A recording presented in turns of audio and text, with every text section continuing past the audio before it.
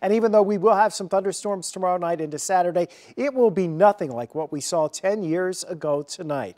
The Good Friday tornado tore through Maryland Heights, Bridgeton, and Lambert Airport before ending in the Metro East. At one point, over Bridgeton, it strengthened to an EF4 tornado with winds over 165 miles per hour.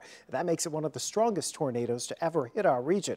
Our Casey Nolan was in Bridgeton covering the aftermath of the tornado 10 years ago. Yeah, Scott, and tonight we had the chance to reconnect with the husband and wife who just barely survived that tornado when it took their home off its foundation. A former St. Louis police chief whose wife had to convince him, Scott, to take seriously what you were saying on the air. Came in on the evening of Good Friday, 2011, tossing and tearing through just about anything in its path, including the airport, causing damage that would take more than a year to fully repair. When the sun came up the next morning, there wasn't much left on this cul-de-sac of Beaverton Drive in Bridgeton. We've heard several stories in the neighborhood of people who actually say they feel lucky after this storm.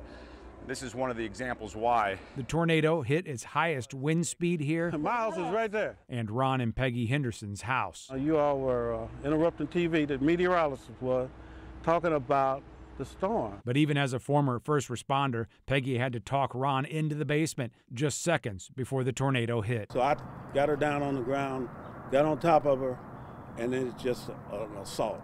I mean, it was just like a vicious assault. 10 years later, the Hendersons and their neighbors have rebuilt. The memories of that night have not aged. And she said, "What about upstairs?"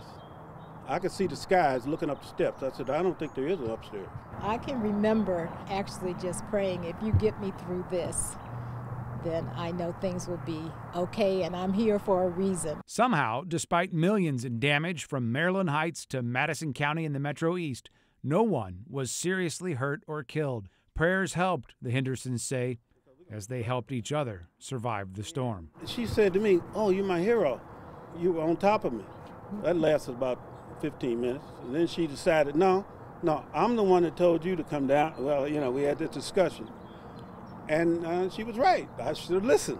Believe me, anytime there's a tornado warning or storm, then I'm on alert. Peggy says the experience makes her want to just stop and say thank you more in life. This morning, she actually called some of the people that helped them and their neighbors clean up and with the recovery. There is one person, though, Mike, that she's lost track of, a little boy with a red wagon whose mom brought him from somewhere outside of St. Louis to hand out sandwiches and water while they were cleaning up. She says she wonders where he might be 10 years later.